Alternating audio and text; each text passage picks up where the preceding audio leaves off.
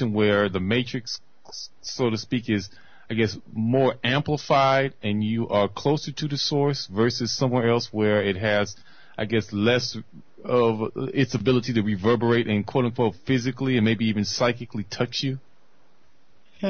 Well, is that a statement or a question? a little bit of both. We're in the matrix. It's all of it.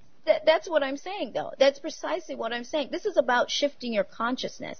That's my emphasis that I'm trying to make. That's the only way. Then, if we're going to use the word escape, that's the only way that you can really, truly move beyond it. I'm emphasizing this. It doesn't matter where you move. Yeah, I'm not saying don't move and find a peaceful zone. I'm not saying that at all. What I'm trying to give is the bigger picture of what you're dealing with, because what you could potentially end up having is an illusion of having escaped. It's not, and you don't want to have the illusion. If you move to someplace else that is more peaceful, you want to understand the evolution that your consciousness must take on. And I'm not talking from a fluff standpoint, but what your consciousness must be able to move into, because that is the only thing, then, if we have to use the word save, that's all that can save you. Because you see, the system then, when you start moving into a higher vibration of consciousness, which then shifts your physical body at that point as well, the matrix itself has no control over you. So it doesn't matter where you go and where you are. It has no control. But when we're doing a minuscule escape, which is a great beginning, that is a great start to be able to do that, but we must understand that we are still then susceptible to many other conditions, because our escape ends up being an illusion. And that's what you know needs to be understood, is the way that really regulates. So your spirituality, moving into greater depths of that, and putting that back in place, in power, is what will do the trick. And then the matrix, it doesn't really make any difference at that point. It doesn't even detect you at that point.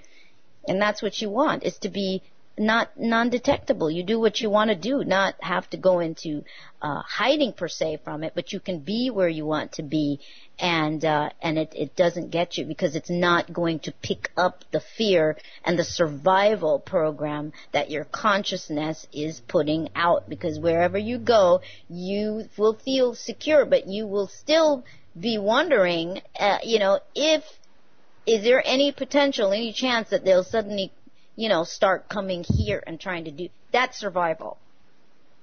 So do what you need to now in terms of taking care of your body, your food, everything. Do all of that, because that's all part of it.